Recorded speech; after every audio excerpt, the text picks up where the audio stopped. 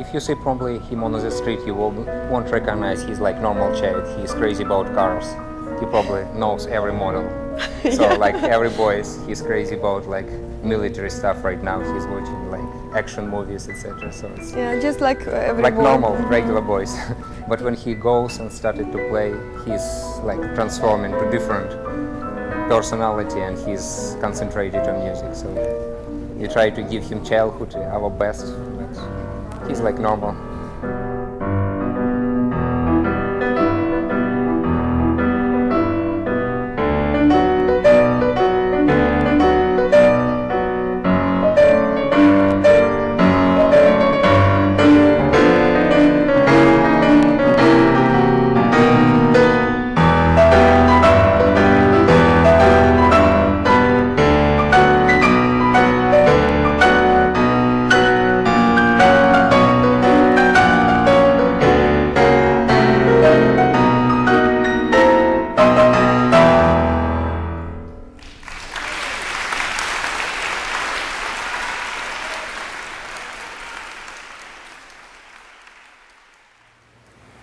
The idea that one has to practice 12 hours a day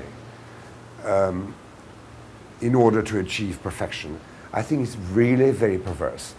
It should be a mental process, you know, cosa mentale, as Leonardo da Vinci said. It must be an intellectual process.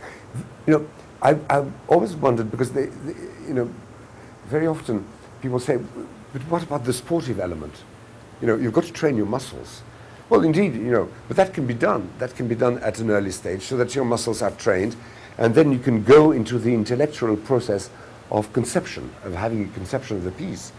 And that you can do while, you know, riding a motorcycle or swimming in the sea, or doing anything you want, or cooking, you know, or sleeping, or dreaming. That can be done. But you know, most musicians have got that prejudice that if they don't spend so many hours at the piano, then they're not going to be able to make it.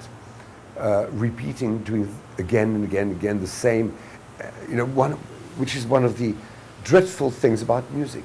It is the concept of repetition. You have got to, you know, you're going to perform for half an hour a piece that you have repeated for 1,000 hours. Where's the freshness? And I would say that a child prodigy is exactly what it should be. You know, if we define it the way I've tried to define it, it is when somebody young brings freshness, you know, or has that natural freshness about his own self-expression. And that is the essential thing that has to be kept, you know, and maintained throughout one's lifetime. Yehudi, you know, always said, I was born old and I'm dying young. And I remember very clearly spending some wonderful hours with him after, you know, a long journey, and sitting down and jet lag and the rest, and he was telling me about the way he was conceiving a new way of phrasing Beethoven's 7th Symphony. Yehudi was already 80, you know, and he was approaching that Beethoven symphony, which had been accompanying his life throughout his life, and he was thinking it afresh. This was, you know, he was still an infant prodigy. He was actually un vieillard prodige, a prodigious old young man, you know, keeping that extraordinary curiosity and freshness about the music he was approaching.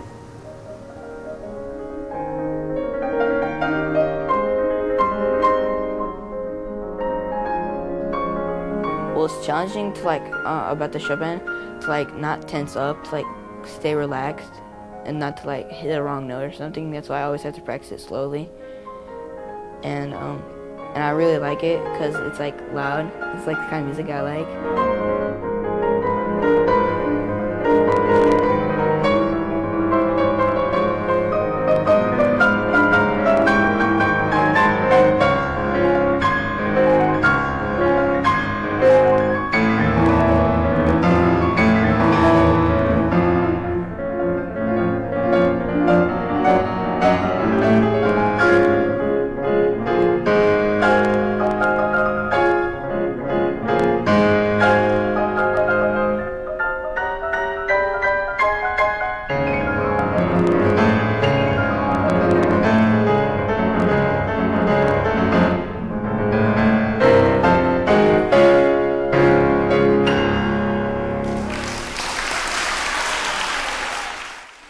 He always tried to play something very difficult, even more than he knew by ear.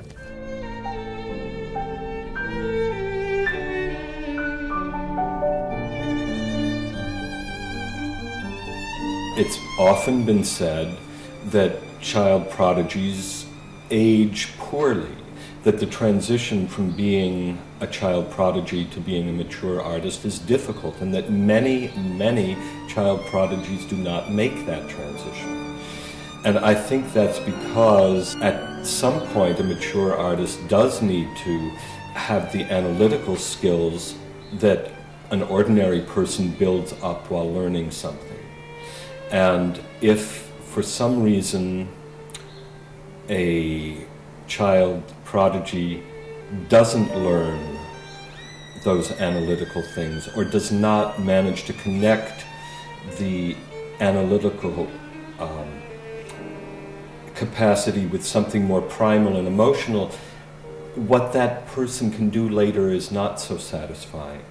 So I think there's hope for people who have to work their way up, as well as for people who seem to have been given everything at birth.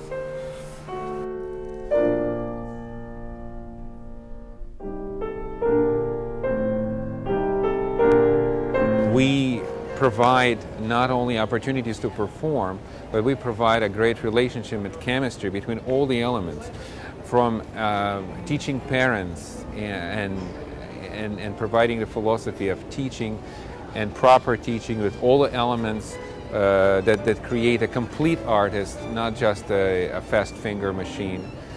And also we provide career advice and connections to different managements and performance opportunities. And we don't want the children to be abused and have a 2-year splash.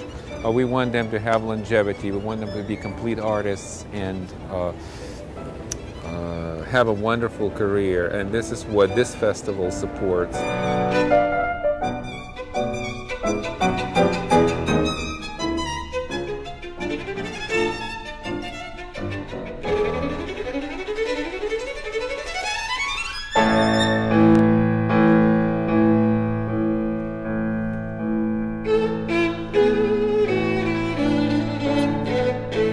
His ability to say something with this music, his spiritual aspect of the music is still progressing, which is a wonderful thing. There are lots of virtuosos at his age, but very few of them have his sound and ability to say something with the music.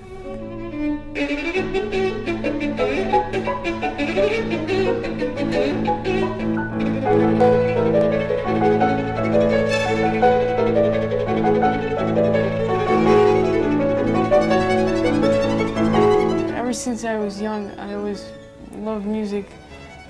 I was born with it, you know, and I just loved it right away when I heard it from different types of instruments. Didn't matter which one.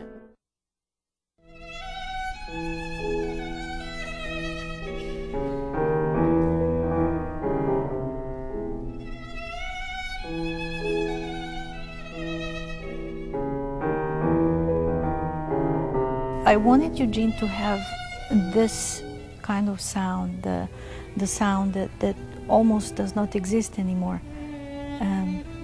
of old masters, like our teachers, Kogan and Oistrach and Rostropovich as cellists and Heifetz. And this is what Eugene wanted also from the very beginning. I think he had a vision what kind of sound he wants to produce.